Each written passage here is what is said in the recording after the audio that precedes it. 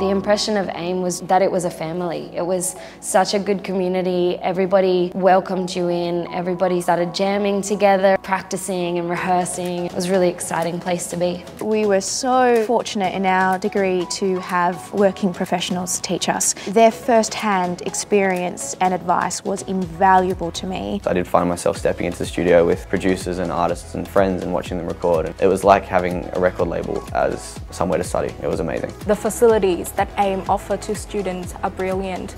It has all of the composers, producers, all the singers and instrumentalists. I came out of AIM with drive to go into the industry, and I really knew what I wanted.